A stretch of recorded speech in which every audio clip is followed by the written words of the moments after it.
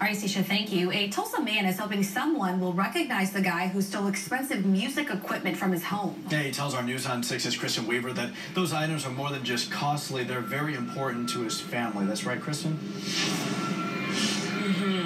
Well, that victim says one item in specific that was stolen from his home is the last thing his family has left to remember his son, who died 2 years ago.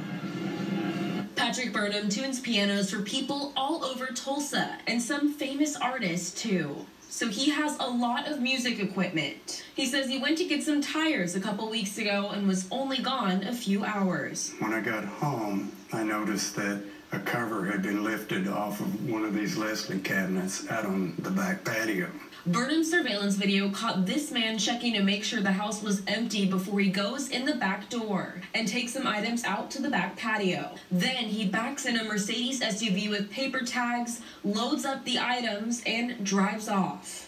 Fender, Stratocaster, guitar, Ebenezer, amplifier had been taken, one of these big console speakers, and when he left, he picked the bicycle up off the patio and a couple of fishing rod reels. About $1,500 worth of equipment gone. But Burnham says one item in particular was worth much more than money. The guitar means a lot to our family. It belonged to my son that perished in a house fire in Branson, Missouri, in 2017. So Burnham just hopes someone will recognize this man and be able to return the guitar so he can pass it down to future generations. And that's the only thing that was saved in the house fire.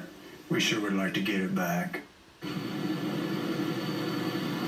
Burnham did make a police report. Tulsa police say they're still investigating and don't have any suspects yet. If you recognize this man, you are asked to call police. Live in Tulsa, Kristen Weaver, Oklahoma's own News on 6.